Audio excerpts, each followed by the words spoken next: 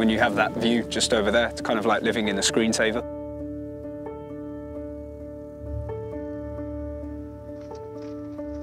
Growing up as a kid, I always liked being outdoors. I learned a little bit about Iceland when I was at school studying geology. Fast forward 10 years later, I became a geologist and learned all this stuff, so Iceland was still in the back of my mind.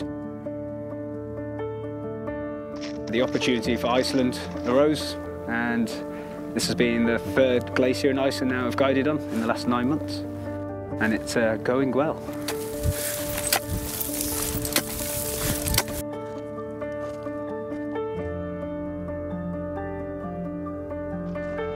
It's such a unique place. Tiny island surrounded by big water means a unique set of circumstances, which leads to amazing views. When the sun drops on the lakes, on the icebergs, you get that kind of alpenglow on the ice. That's a beautiful time to come on the glacier.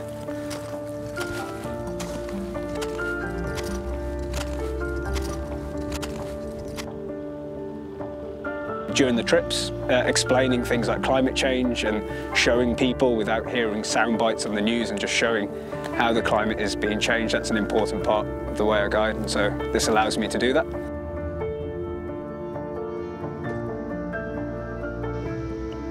If you've never been on a glacier before and you want to come on a glacier in Iceland, expect a hike, and that's all you really need to do. We take care of the rest.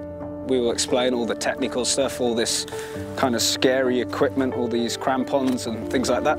All you need to do is put one foot in front of the other. We do the rest.